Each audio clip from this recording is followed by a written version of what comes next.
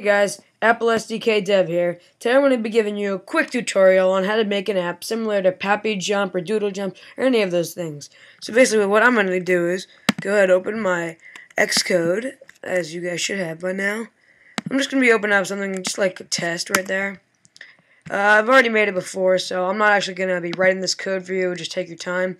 But if you do want to, I put the whole entire source code right below. You'll find all of the code, images, and anything else you'll need. You'll have the interface builders, the code. You'll have all that. But basically, I'm just going to show you the interface builder for this project. So if you follow me, I'm just going to go into my simple game view controller. Alright, here we are. We're back into Interface Builder. The first thing we want to do is, I hope by now you have pasted in your images. Some of the things you're going to need is, you're going to need a bunch of platforms. You can either make those your own, or you can find it down there below. You're going to need some kind of a ball or a player to be jumping around. And you're also going to need a background or anything else you want. So, just for right now, I got some background. I'm going to have to drag this in. And I'm going to make an outlet. And I'm going to send that over, and that's going to be my background number 1. Okay, the next thing I'm going to have to do is bring in some, just some, little bodies, or some platforms. So maybe, well, in my case, the different platforms, as you can see, this one has a plus, this one has a minus. For me, the minus ones are going to be, you jump on it once, and then it falls, and the plus ones will stay. So I'm going to drag in, let's go with 2 pluses. 2 pluses is a good number. We'll give 2 minuses. Yeah, that sounds fine. And let's throw in a blue plus. That one will make it so it's an extra big bounce. Okay, so now what we're going to do is hold down Command and click all of them. This way we have them all selected, and that way we can change the dimensions of them. Let's just go right here, change it from center to scale to fit. That way we can choose the sizes exactly ourselves. Now let's move around and just try and find out a good size. Let's just put in 50 by 50 for now. Oh, oops, I guess we didn't select them all. Okay, there we go. Whoa. 50 by 50. Alright, that's a little tall. Let's change the height to like 28-ish. Maybe a little bit wider, 65. 65 by 28. Yeah, that's a good one. So now we're going to position them across the screen. Let's just put this blue one up there. Let's put this one right there. We can start out with a plus, just in case, just so you can get the hang of it. We'll put some minuses. So we'll put that there. Alright, that's good. By the end of this, you should have about 5 platforms is good. The ball will definitely be high enough to bounce for those. And remember, make this one special, because this is going to be the one that bounces very high. Alright, next we're going to have to do, move this over so we can actually make these work.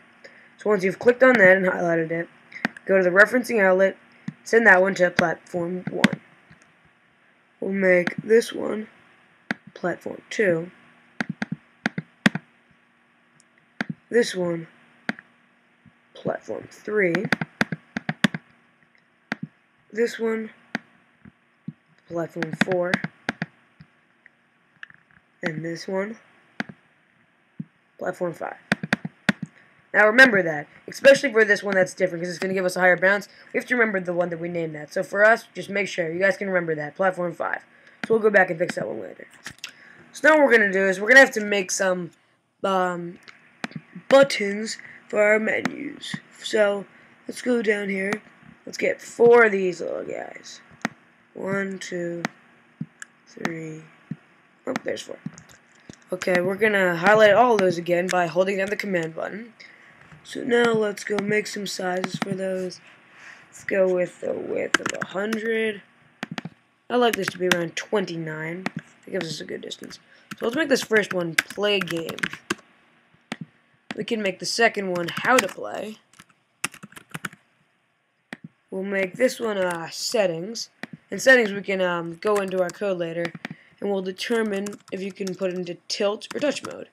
That's always useful. And this one can be I don't know.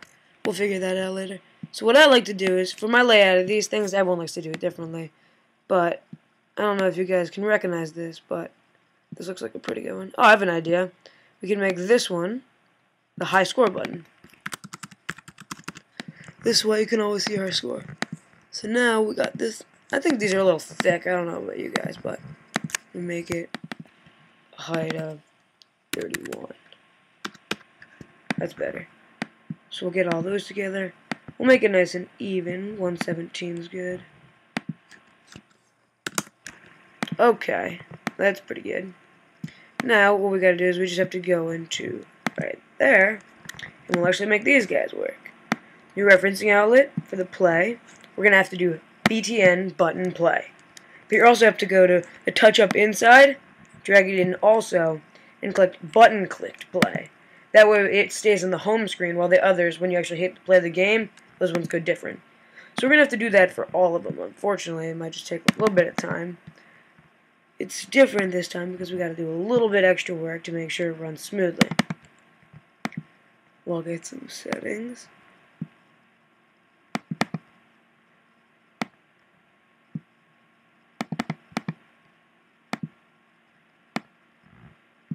This is working nicely. And I actually think what we're going to do is we'll add one more button down below. Actually, I think we can pass on that. Okay. Now let's put a little score button. That way you can see what your scores as you're going. So for that, we're just going to use a regular old label. Can't really see that because it's so dark.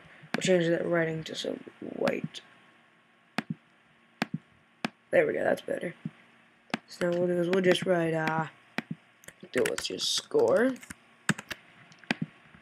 and then just write a 0 after it. Put that in the top corner, that way it's out of our way, and we're all set right there. Well, first we just have to, like this, into the files owner, and this one's going to be the LBL score. All set. Okay, now I'm debating. Can go somewhere down here. Now what we're going to do is we're going to paste in one of these guys. Okay, so that'll be our tilt and touch thing. We'll put that right there. Once again, new referencing outlet to file owner. This one's going to be the SC touch and tilt, because this way we have a tilt and a touch button. But once again, we're also going to have to do a little bit touching up inside. That way it knows what screen it's on. So this one's going to be value changed, because that one's always going to be changing. Like I said before, we're just going to add one more button for a little back button, so that way when you go into this tilt and touch mode in the settings, you'll be able to get back to the home screen. So we'll just title this one back, center it, that's close enough, and we'll give that referencing outlet of button back, a little bit of touching up inside, button click back. Lastly, I almost forgot actually, we just need a ball. So what I'm going to use for today is this little, whoa, that came out big. We'll shrink that down so it's nice. We'll make that 60 by 60. Whoa, that's still pretty big. Whoopsie. We'll make that, yeah, that's good. 32 by 32. And lastly, this is all we're going to need to do. We can go over here, new referencing outlet, drag it to files owner, and that right there is going to be the ball. And yeah, I think we're all set. Let's go test it out. So make sure to save it. We'll go back over here, build and run. Wait for this to load. Oh. Slide that over. Space strip is right there. And this is what it should look like by now. So if we can go to how to play, we'll have our instructions. Settings, we'll have our tilt and touch mode. And there's our back actually. And high score, it'll be able to display our high score. So now what you can do is you can bounce around. It's nice and fun now. Hope you guys enjoyed my video. Rated 5, subscribe, anything else you want. I will be your friend. Check us out. Check us out at wayofmath.com. Thank you very much.